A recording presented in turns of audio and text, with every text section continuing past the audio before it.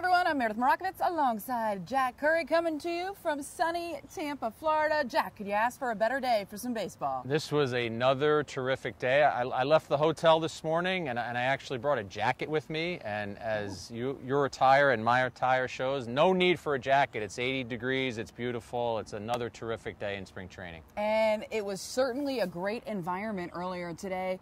Big showcase on the main field. Gerrit Cole throwing to hitters for the first time this spring, and there are probably about, what, 800, 900, 1,000 people in here watching, cheering them on? It was a nice crowd, and it was the most buzz we've seen in spring training so far, and Gerrit Cole lived up to the hype. In his first simulated game, he struck out the first 4 batters that he faced. Obviously, I'm just having some fun with that. This is about getting his reps in, but Meredith, I'm so interested in the way he goes about his business, even so much as when he started to throw his warm-ups. He threw a couple of warm-ups, and then he took a couple of steps forward because his landing spot wasn't exactly what he wanted it to be. I know that's minute. I know other pitchers do it, but I'm watching this guy so closely, and there's such a meticulous quality to everything that he does. It was all fastball change today, and he was asked a little bit about it afterwards in the clubhouse.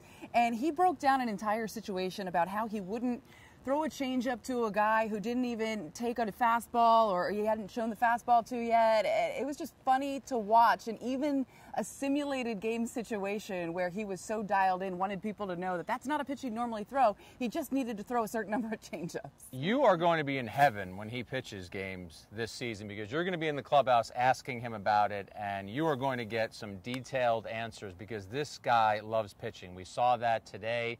And one other thing that I like about him is I've watched reporters go over and introduce themselves to him, and he will ask, "Who do you work for again? What do you do? I want to know the names of all the beat writers." And that's something that you notice, that he's getting more and more comfortable with his surroundings. Obviously, knowing the names of the writers, that's not going to win him any games, but I think it's just one more element of who this guy is and how much he embraces wanting to be a Yankee. He did joke a few more names to learn than in Pittsburgh or Houston, and Brian Hoke of MLB.com went up to introduce himself today, and he said, "Hi, I'm Brian." He said, "Yes, from MLB.com." Knew already. That was pretty interesting. He certainly is in tune with everything that's going on around Yankee universe. But he wasn't the only one that threw. Jordan Montgomery was also there, and it seems as though he's worked a lot this offseason to make sure he puts himself in a position to potentially be the 5th starter. Right. When Gerrit Cole finishes, it's sort of everyone's attention gets diverted, and you're watching where Cole goes. But you're absolutely right, Meredith.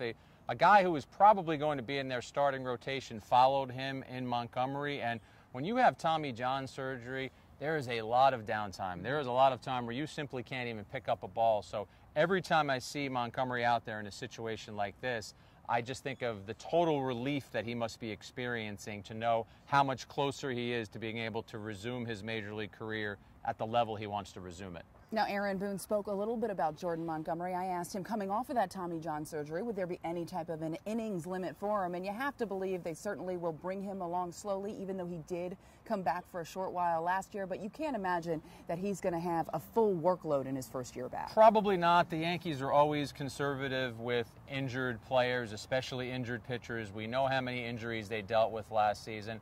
I think you're right, Meredith. I think you are careful with his workload, but if you're that 5th starter in April with the off days that are slotted in there for potential rain and things like that, sometimes the 5th starter is the guy who might get skipped once or twice. So I think Montgomery has a chance to be a big-time contributor for the Yankees. I loved when he was first up just how smart he was for a young pitcher, that he was outthinking the hitters in a lot of situations. Doesn't have that blow-you-away stuff that a lot of other guys have, but he has the smarts to go with the stuff that he does have. And as someone that's in the clubhouse just about every day, you can just tell he's been so much more comfortable as the years have gone on. You can tell he fits in a little better now. He feels like he fits in, I would think, a little bit better now. Anything else stand out to you today? I just think that you're watching the Yankees go about their business. I'm fascinated by some of the technology that has crept into the game. I asked Aaron Boone about this. If you want to Google Rapsodo, it's a pitching device that can help deal with spin access and spin rate, and bullpen sessions, it's there. When Gerrit Cole and the other pitchers were pitching today it was there. And I just asked Aaron Boone, how quickly are you getting that information and disseminating it? And he said, yeah, it's a whole new world. Some of the technology and some of the information is even new for him. But what he likes, Meredith, is that the pitchers are embracing it. The pitchers want that information. And if it's information that's going to make you better and make you tougher to hit, you absolutely should embrace it. And I actually spoke with Matt Blake today. That'll be coming up on Yankees Access in March, but he spoke a little bit about the technology, how they're using it, what they can see from it, and how it helps pitchers. But one thing he wanted to get across was the fact that they are not forcing pitchers to use this. They just want them to know if they want to dive into it, it's available. They'll make sure they're set up with it, and they'll walk them through the process to possibly find ways to make them better. I'm glad you were able to ask that question and get that answer from him, because that is one of the things I've thought about. There are some pitchers, I'm sure, who have their own routine and might not need all of that information to be better than who they are. So the fact that the Yankees are offering it, but maybe not force-feeding it, I think that's the right way to go. Well, I think that's going to do it. But before we go, I complimented your white shoes, your Stan Smiths, and man, did you have a situation yesterday, not even an hour after you left. Shortly after you complimented them, I spilled a big gob of peanut butter, don't ask how, on the left shoe. But I went to the hotel, and the first thing I did before I did anything else was to make sure I cleaned those sneakers up so they're back in working order. And by the way, nice Yes polo shirt that you're rocking today for your Matt Blake interview. I like it. There we go. Team uniform, Arakovitz is ready.